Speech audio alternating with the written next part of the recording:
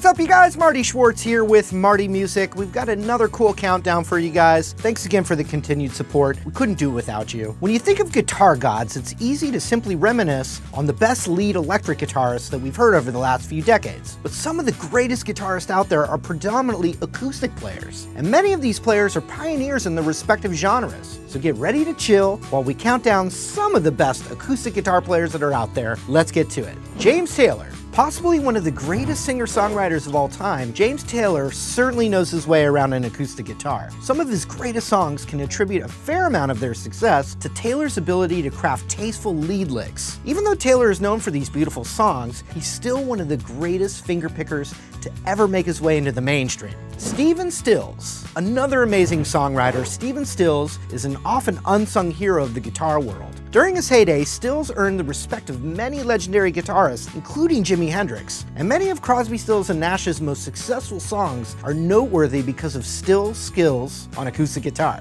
Michael Hedges.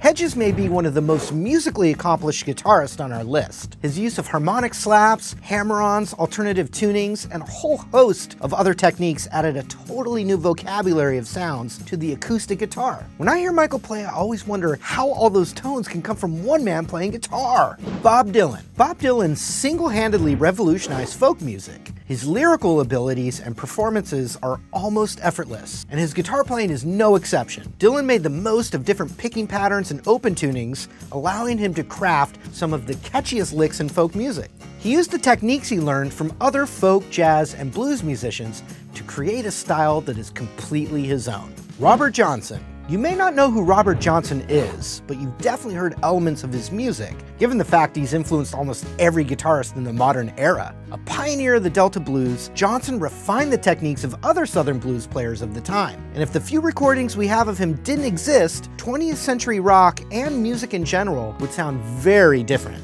Chet Atkins. Chet Atkins took fingerstyle guitar picking to a new level. As a session player in Nashville, Chet would often play a bass line with his thumb and pick the melody and harmony of a song with the remaining 4 fingers. This effortless dexterity influenced some of the most legendary guitarists out there, including George Harrison and Eric Clapton. His influence endures today and can be heard through modern country guitar gods like Keith Urban and Brad Paisley. Tommy Emmanuel.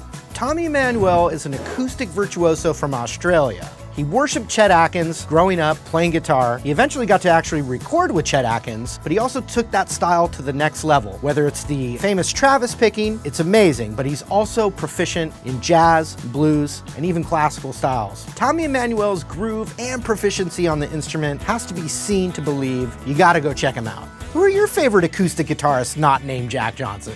Are there ones we didn't discuss that you think should be on this list? Let us know in the comments section below. And while you're down there, don't forget to subscribe. Thanks again for watching, and we'll see you real soon.